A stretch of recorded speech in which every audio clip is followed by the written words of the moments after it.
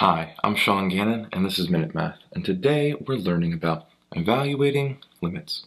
Minute Math, when you need help you use Minute Math. We're given this limit right here, the limit as x approaches 0 of f of x, where f of x is equal to the piecewise function x plus 1, where x is not equal to 0, and 2 when x is equal to 0. And we have to find the limit.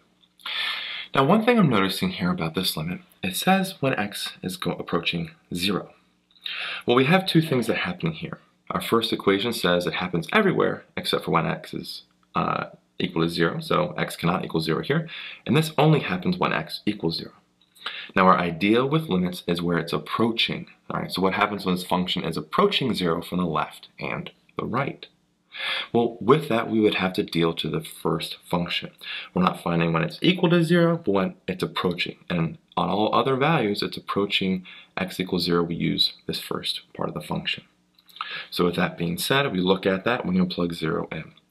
0 in for x plus 1, pretty simple here. 0 plus 1 is 1. So we would say that this limit, as x approaches 0, of our function f of x is equal to 1, and that's our final answer. I hope this video was helpful for you, and if it was, please subscribe to this YouTube channel, like this video. This helps us make more free math lessons for you and for everyone else. So as always, thanks for watching. Minute Math, when you need help you use Minute Math.